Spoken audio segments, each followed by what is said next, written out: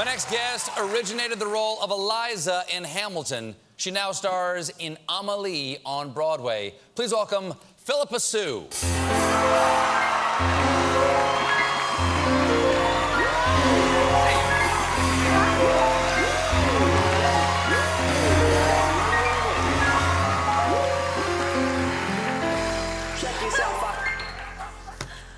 Congratulations on Amelie. Thank you. Starting on Broadway. Thank you. But so many congratulations in order for someone of your tender years. You're 26 years old. Yes. You graduated from Juilliard in 2012. That's right, with one of these guys, with the Banda. Right, with the Banda? Hey! There you go. And I also went to school with John for a little bit as well. Yeah? Lovely fellas, lovely fellas. They're great. That same year, you were off-Broadway in Natasha Pierre and the Great Comet of 1812. Lin-Manuel Miranda saw you there.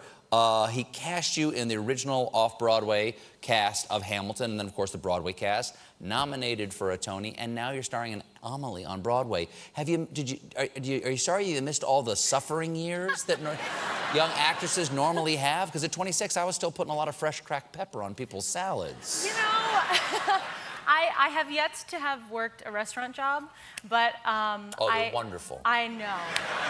But I did spend a lot of time, you know, like drinking beers on my fire escape, just like kind of like wondering, like, when is something gonna happen? And it happened a lot sooner than I thought it would. Wednesday. Yeah. But it's certainly been a wild ride and quite awesome. Well, congratulations on Hamilton, first of all. An extraordinary musical. Unbelievable. You know.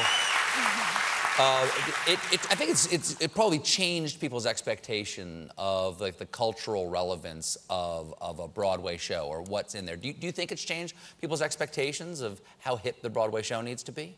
Oh yeah, I mean, I feel like it was so great on so many levels, and you know, there was kind of like a saying floating around the theater, which was like, it's a train and you can kind of jump on at any point, whether you're a lover of musical theater or a lover of theater or a lover of hip hop or a lover of history. There was like a way to jump on the train, and I think what was most surprising was that there were so many kids who just fell in love with this score and with Lin's music and this story, and that was super inspiring.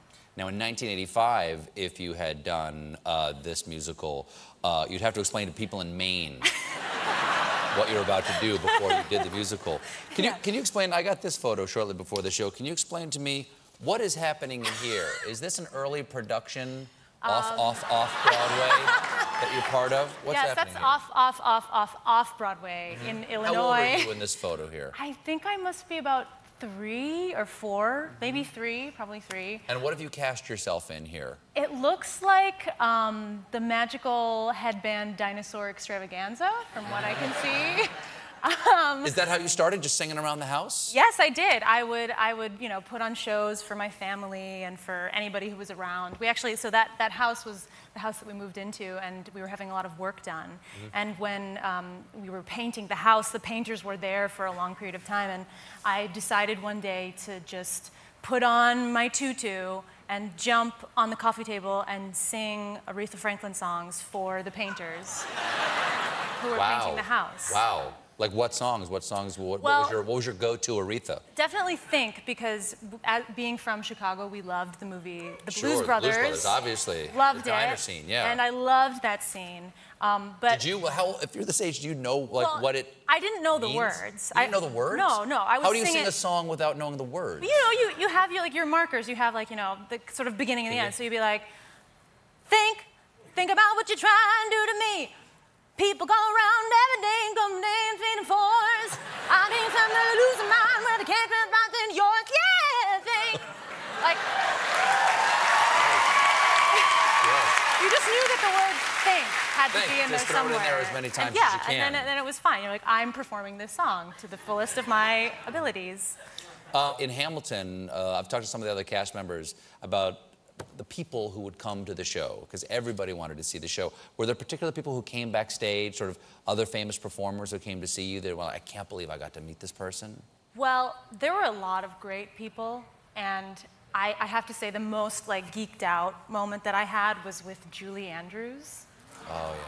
Yeah, see, you all just did. That's she's the just sound you make when she walks into a room. Exactly, and it's like, but for me, so Lin would do this thing, 'cause I didn't really like to know who was there when we were performing. I liked to know after the show was done, pressure taken off. And so he would bow right next to me, and as we would exit the stage together, he would like say, Stephen Colbert is here, and then he would run away from me.